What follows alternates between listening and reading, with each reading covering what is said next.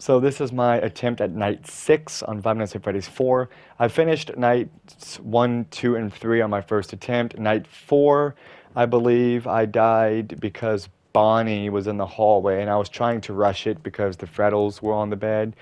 But night 5, I finished on my first attempt. Night 5 is just Fredbear.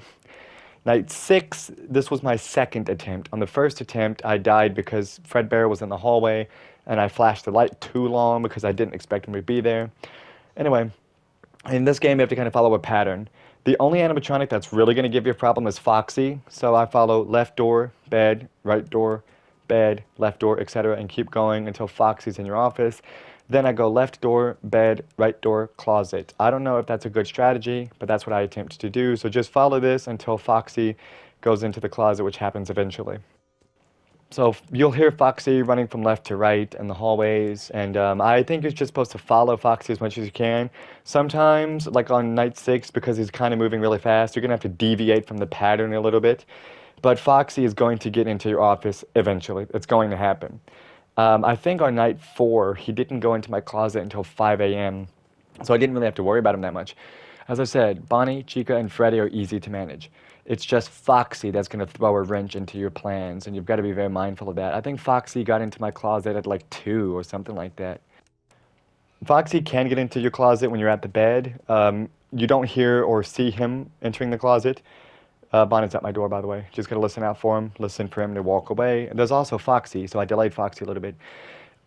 So just listen for Foxy's running. If he stopped running, he's in your closet.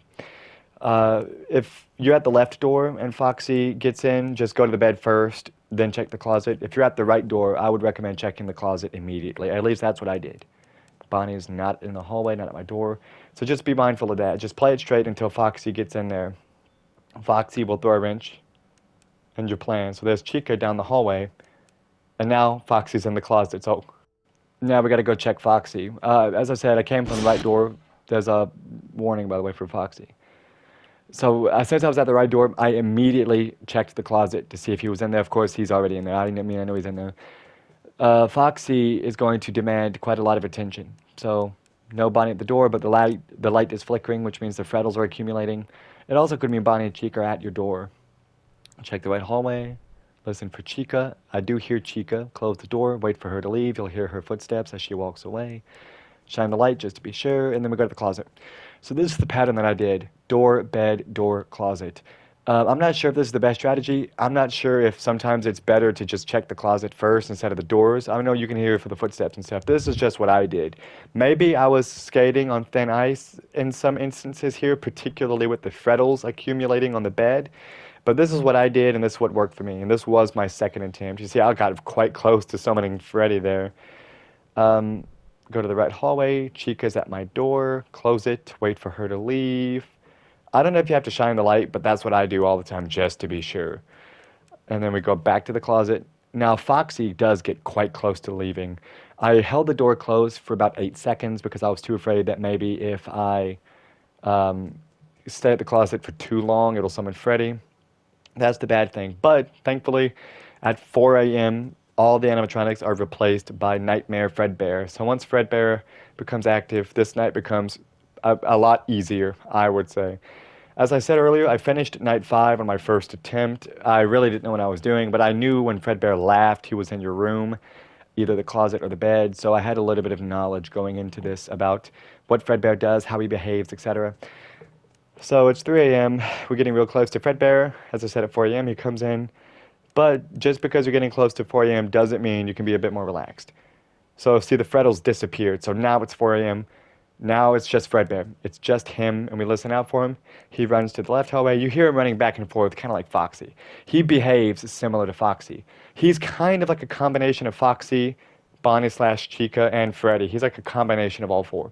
You'll hear him running from left to right. There's Fredbear. There he is. You'll hear him running from left to right. You just have to check the hallways. When he laughs, that means he's in your room, either in the closet or on the bed. You have to check both. You got to be very, very fast. But for Fredbear, just as long as you stay active, you keep moving, he's not that big of a deal. He really isn't. As I said, I finished night 5 on my first attempt. So we go to the left hallway, check there. No Fredbear.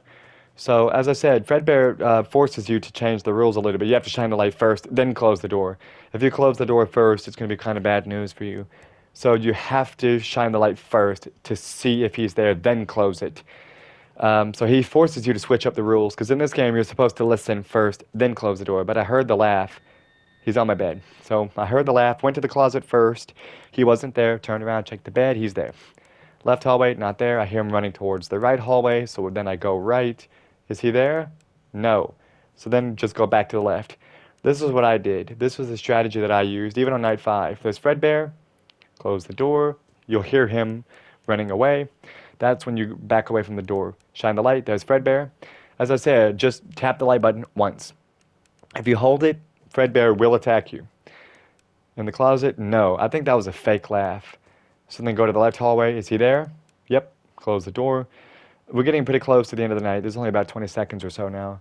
As I said, I was kind of nervous because I was getting really close to the end of night 6, and I was afraid maybe I'll slip up and maybe Fredbear will get to me. But hold the door shut again because you see Fredbear. Fredbear is really easy to deal with. I don't know if I'm going to be playing Nightmare Mode. And there's 6 a.m. There's the ending. Very cool. As I said, after 4 a.m. this night is a lot easier. Just as long as you stay active, you keep moving, you don't stall. Fredbear, not a big deal. So, but as I said, shine the light first. Just tap the light button. Don't hold it, just tap it, and then hold the door shut.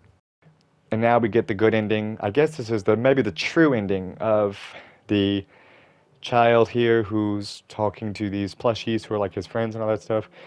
If I'm not mistaken, this is the only Five Nights at Freddy's game that actually is like maybe FNaF 2, where night 6 is like the true ending, or like maybe just a continuation of the ending. I think for FNaF 1 and 3, maybe even 2, night 6 was just like an extra bonus optional night. But for FNaF 4, night 6 does actually grant you like the proper ending of this game. So yeah, there's the good ending, and of course you unlock some extra stuff in the extras menu by completing night 6. You unlock the animatronics, the Fredbear stuff, the jump scares, stuff like that. So pretty cool.